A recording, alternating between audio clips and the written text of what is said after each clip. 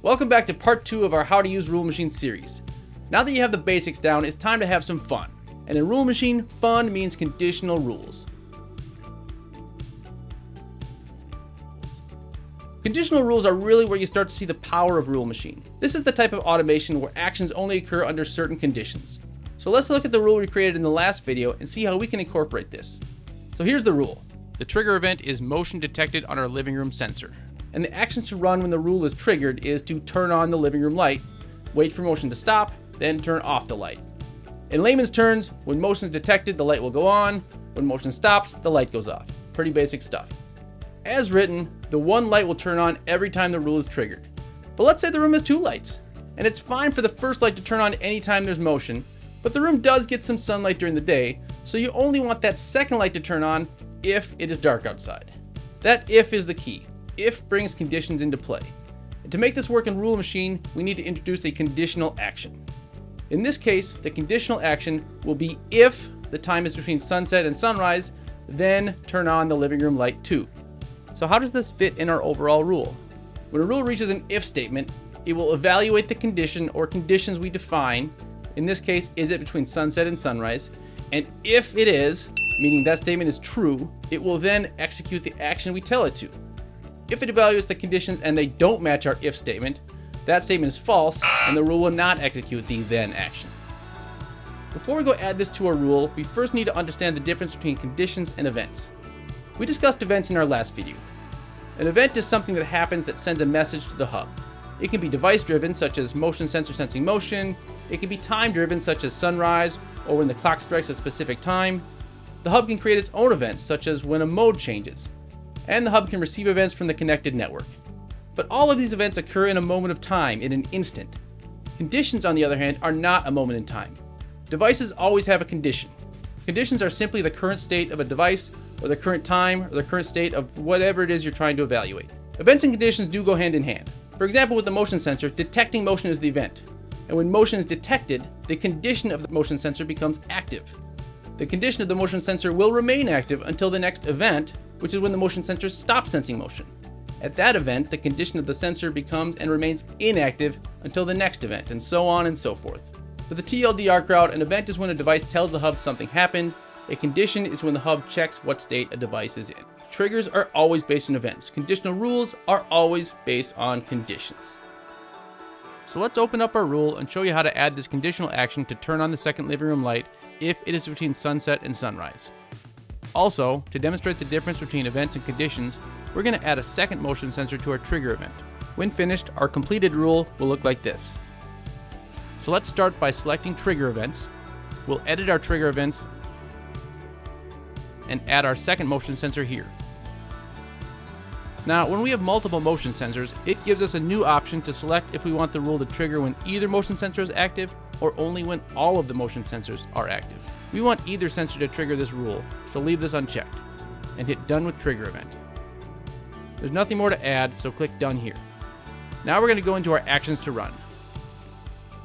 We're going to use the tools we discussed in our last video to make our edits. First, we want to add our new conditional action right after the On Living Room 1 action. So hit this plus sign on the Wait for Event line to add an action above that line. For our action type, we will select Conditional Actions. Now when we select conditional actions, we see 2 types of conditional actions. If expression then actions are used when you want to have multiple different conditions with different actions for each condition.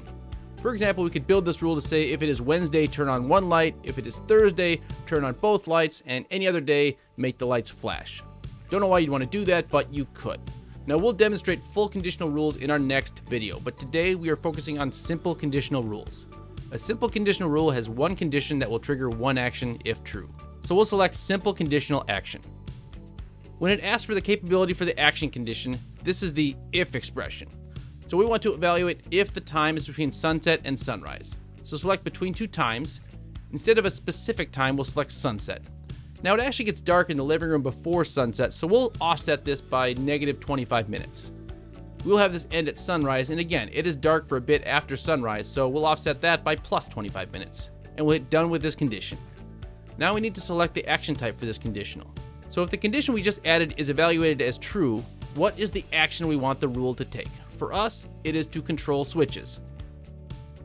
Turn switch is on. We'll select living room 2. Now make sure that is on, then hit done with action. So our conditional action has been added. The conditional expression we selected is inside this parentheses. Now it's currently about 2 o'clock in the afternoon, so this expression is false. If the condition is true, this will say true right here. Remember, actions run top to bottom. So when the rule is triggered, it will run the first action to turn on the light 1, then move to the next line. If this is true, it will run this action to turn on living room light 2. If this is false, which it is now, it will skip this action and move on to the next line. Currently, that action is to wait for an event.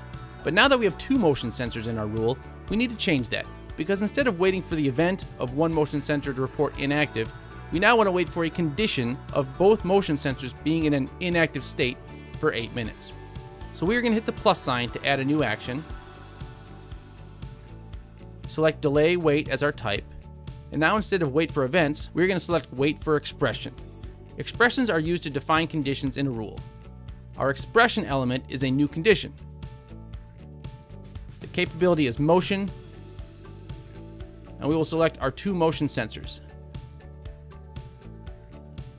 Now, unlike when we picked our trigger, we only want the lights to turn off when both of these are inactive. So toggle this here, and select inactive here.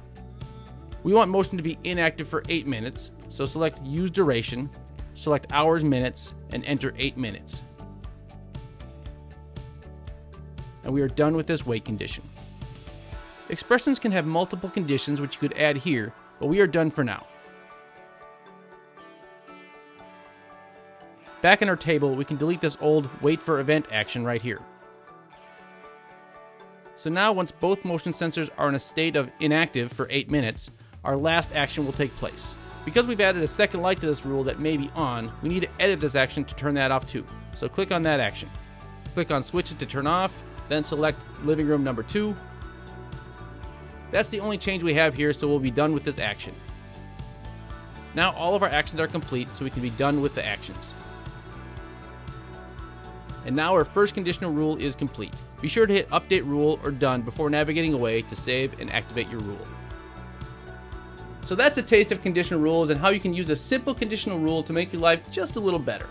In our next video, we're moving on to the main course and building a full conditional rule with multiple different conditions with different actions for each condition. So pack a lunch because we're going deep. Thanks for watching, and thanks for elevating your environment with Hubitat Elevation.